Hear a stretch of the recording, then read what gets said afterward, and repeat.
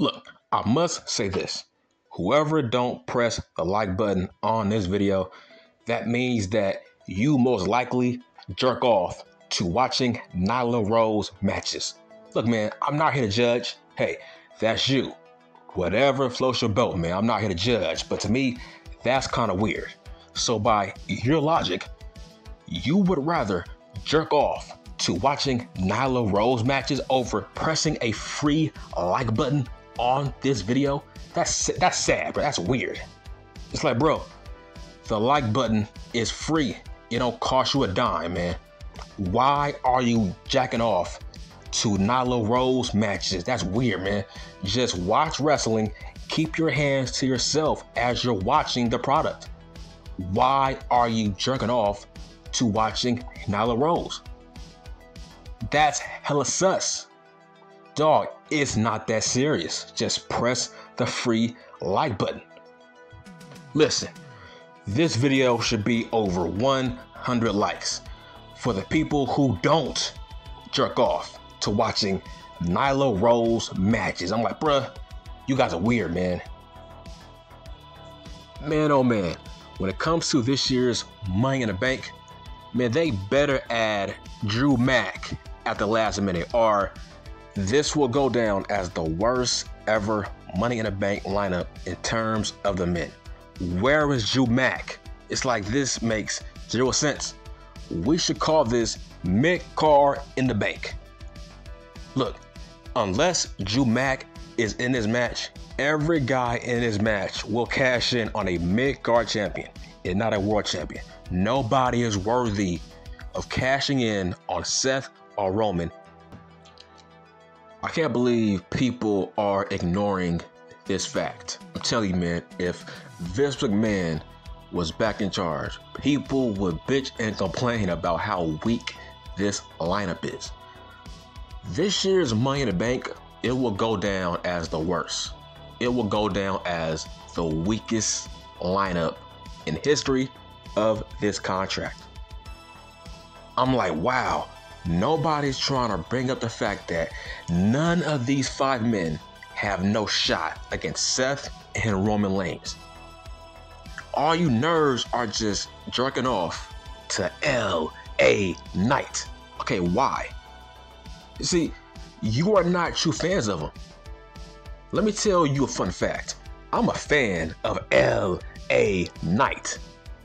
Ever since he was on the Indies, and his name was Sean Ricker.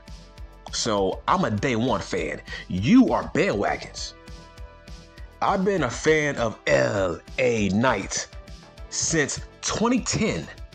Where was you at in 2010? What do you know about LA Knight? Let me tell you a fun fact. Did you know he was the last guy to be managed by Paul Bearer? I bet you didn't know that because you are a bandwagon. I'm not. I know this guy. So, this is a weak lineup. I'm very objective. It's like, listen, I get that Triple H wants this guy to win, but don't make it obvious by putting weak men around him. That's not going to put him over. That might go backwards. If you look at the lineup, it's like, wow, listen, I love Butch. Butch is my favorite guy on SmackDown, but let's be real. He has no shot against Roman or Seth. Shinsuke, nope. Ricochet, nope. Santos, nope. Riddle, nope. You see where I'm going with this? Out of those men, who has a shot at being a world champion against Roman Reigns or Seth? Dude, Seth just won it, right? Listen, do you see a pattern? Do you see a mid-card pattern? All these guys are mid-card guys, not upper. These are mid-carders. So what they're telling you is whoever wins this match, they are going to cash in on Austin Theory or Gunther fighting General. Look, when it comes to Gunther, he already said it. He already put it out there. he wants to be cashed in on. He's a mid-card champion, and he told Matt Riddle he wants Matt Riddle to cash in on him if he wins that briefcase. They are telling you whoever wins will cash in on a mid-card champion. It's not time for Seth Rollins to be cashed in on. He just won it. Triple H loves Seth. Seth will have a long reign, I think. And nobody's cashing in on Roman Reigns. This lineup has zero star power.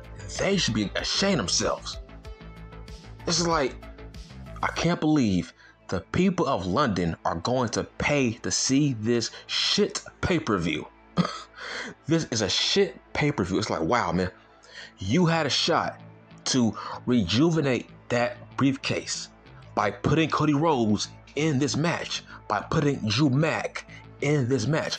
I've never seen a Money in the Bank match with not one main eventer. It's like, wowzers. There's not one main eventer in this match. It's all mid-carders. This has never happened in the history of this match, where everybody in this match is a mid-carder, not an upper, mid-card. It's like, where's KO? I mean, give me Sami Zayn. Give me Jey Uso. Dude, give me Jey fucking Uso. Give me Jimmy Uso. You see what I'm saying? You see where I'm going with this? Who do you care about in this match that you actually believe will cash in and be a champion if it's not a mid-card belt?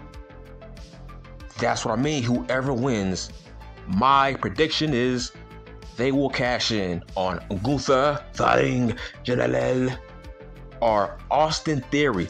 Most likely Austin Theory. I see LA Knight possibly pinning Austin Theory, because Theory ain't doing shit with that title. Dude, where are the dorks that said that Austin Theory, he recovered from his burial from cashing in on a mid-card belt? Now, I said mid-card belt, right? Austin Theory cashed in on a mid-card belt. That is a new trend that Triple H will start now. Whoever wins that briefcase, most of the time, they will cash in on a mid-card belt. If they have no shot at being a world champion, that's why Austin Theory cashed in on a mid-card belt last year. Because that's the new trend that Triple H wants to start. He wants every champion not to be safe. It don't matter if they in the mid-card or the main event. That's why this lineup is so weak. Because this lineup is only going to cash in on mid-card champions. There's no main eventers. Where's Edge? Where's The Miz? Where's Rey Mysterio? It's like, where's Sheamus? Give me some kind of star power that has been around for like 5-6 years in the upper mid-card, something. All these guys are either job guys or mid-carders in this match. Like, this is crazy. How can you not put Cody Rhodes in this match? You see, now Cody Rhodes has to wait next year to beat Roman Reigns. It's like, that's garbage. That's trash, man. That's whack. So now we gotta suffer another year with Roman Reigns not doing anything with this belt. It's like, I'm so tired of the bloodline soap opera storylines, man. This is becoming Bray Wyatt-like. For the past 6 years, Bray Wyatt has done more promos than actually wrestling. The bloodline and Roman Reigns are turning into Bray Wyatt. For the past 6 years, Bray has done nothing but beaten horror film-like storylines more than wrestling quality matches. Roman Reigns is going down the Bray Wyatt territory where it's like, bruh, I understand wrestling needs stories, but this is like soap opera shit. This is like a book that has multiple chapters with the same characters. It's like, bruh, he's been in more storylines with his cousins more than his opponents. Let that sink in. He's been in more storylines with his family more than his opponents. His storylines with his family has been more important than his opponent's storylines, who he has to face. It's like, it's the same shit, but with the same characters. The first year, it was Roman Reigns a heel, or was he not a heel? Will Roman Reigns turn on Jey Uso? It was that story. Then it turned into, will Jimmy Uso fall in line? And then he fell in line because Roman Reigns said, if you don't fall in line, you will be kicked out of this family. So it's an ever-growing chapter of the same story over and over again, but with different layers. It's the same shit, same characters, man. How can you not see it? It's like it's just a different variation of the same story. Now Roman is in a new storyline that has repeated 2 years later. Now Jay has to make a choice. Will he fall back in line with Roman Reigns? I'm like, bruh, this is rinse and repeat from year one. Remember when Jay was fighting not to fall in line with Roman Reigns that led to them being in a Hell in a Cell match? Fast forward 2 years later, we are back to square one. How can you numbskulls not see this? It's the same shit. That's why he needs to drop his belt. That's what I was afraid of. He was going to repeat storylines with the same characters. This is the same shit. Year one, Jimmy was trying to fight for his brother not to fall in line with Roman Reigns. 2 years later, we are back with that same story. How can you not see that? Eventually, he will repeat his same opponents. Eventually, Roman Reigns will have to come back to facing his old opponents that he's faced for the past 3 years. That's how long this reign is. Like I said, he's had more meaningful storylines with his brothers or his cousins over his opponents. This is repeating itself. It's like now we have to wait. Will Jay fall in line and jump back into the goddamn bloodline? Dude, we've been here in year one. Remember? Do you remember the goddamn Thunderdome? This is a repeat of the Thunderdome storyline. When Roman forced Jay to acknowledge him as the tribal chief. Listen, I love storylines, but I don't love the same storylines on repeat, but in different variations with the same wrestlers involved. That's a problem. That's an issue. How can you not see that? Is SmackDown that trash? It must be that trash if they can get away with repeating the same storylines over and over again for the past 3 years. Now we are coming back to whether or not will Jey Uso fall back in line, even though that was a year one storyline, which earned him the main event Jey Uso nickname. Now we are going back to that time frame. That's whack. But the point is, this is a weak ass Money in the Bank lineup. Do you believe that LA Knight will cash in on Roman Reigns? Do you think he will cash in on Seth freaky Rollins and beat him? Of course not. So why are you jerking off to the thought of him winning that contract? Like, why? Like I said, if you look at the lineup, there's only one choice. These guys are going to cash in on Austin Theory or Gunther the Ring General, because all these guys are mid-carders. I can see LA Knight beating Gunther. I can see LA Knight beating Theory. I can see Shinsuke beating Theory. That's what I mean. I can see Butch possibly beating Theory. Right? So that's where it's heading. Every guy in this match he has enough credibility to possibly beat Gunther or Theory for their titles, because it's a mid-card belt. But do you believe Riddle will cash in and beat Rollins? No. Roman? No. Gunther? Maybe. Theory? Yes.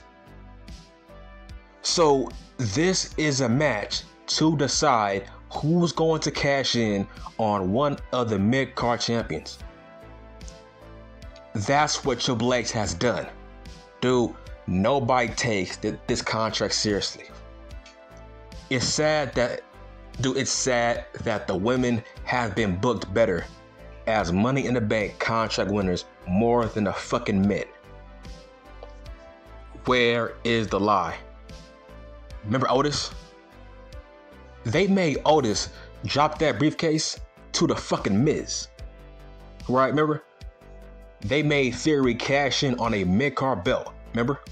It's like this contract has been a joke. And now, most likely, 2 years in a row, they will cash in on a mid-card champion. But man, this is a weak-ass lineup. It's like, I'm shocked nobody is trying to talk about this. There's no main eventers. Where is Drew Mack? Where is Cody fucking Rhodes? You need star power in this match, not a whole bunch of mid-carders. See, Cody would have brought prestige back to that contract. Dude, nobody cares about LA Knight like that. To see him as a world champion, dog, he's not a star like that. Like I said, he will cash in on a mid-card champion. If he don't, he will get buried. And here's what I mean. When you don't win your cash in, that's a burial. I'm sorry, that's a burial. Look at Corbin. Look at Sandow. Look at Theory. I don't care what you say. Austin Theory has not yet recovered. The fans still don't take this guy seriously. He has no heat. What heat does he have? He has zero heat. Nobody believes what he says on the microphone.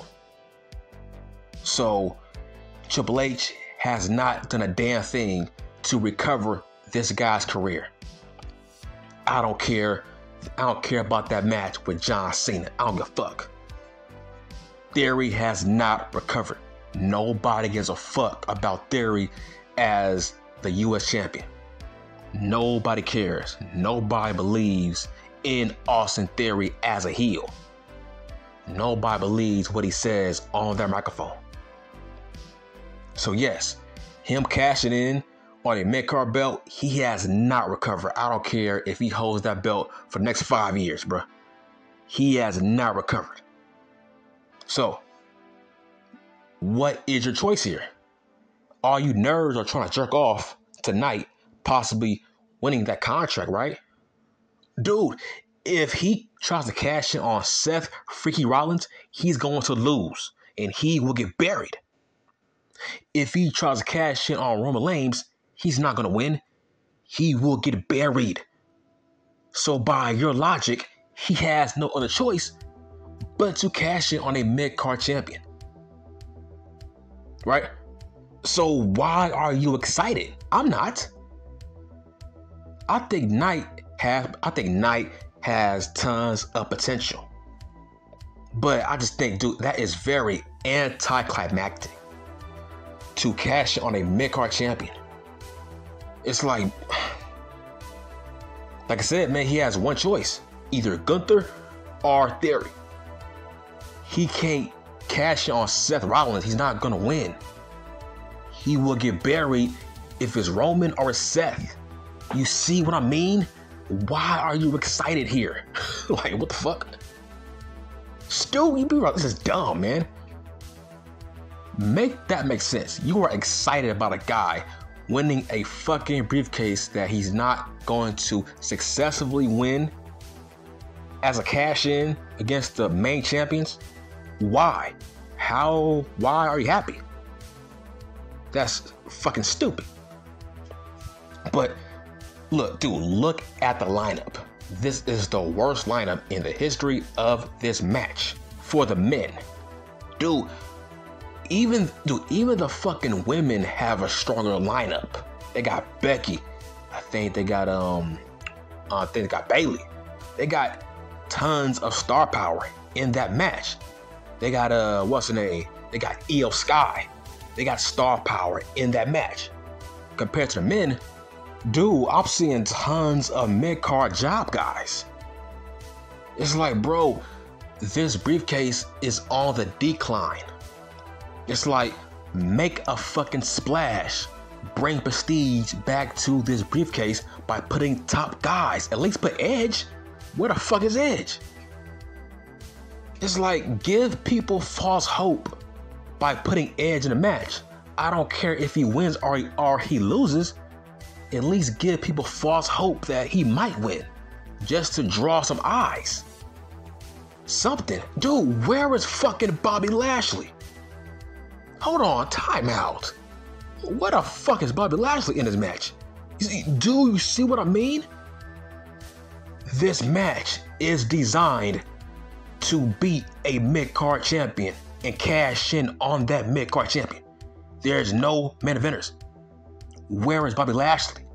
Where is AJ Styles? Nowhere.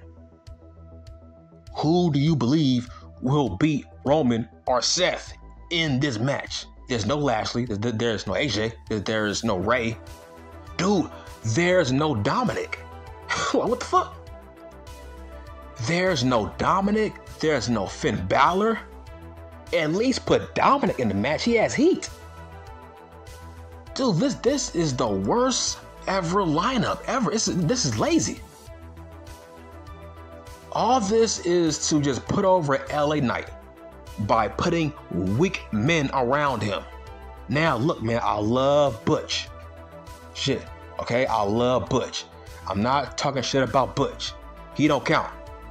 I'm glad he's in the match to actually put himself over, right? But there's no star power. It's like, it's crazy. Triple H has done an awful job, man. The past 2 years, man, what is he doing? You fumbled the bag with Theory, and now you are trying to repeat it by having another guy cash in on a mid-card champion. That's it, I'm done.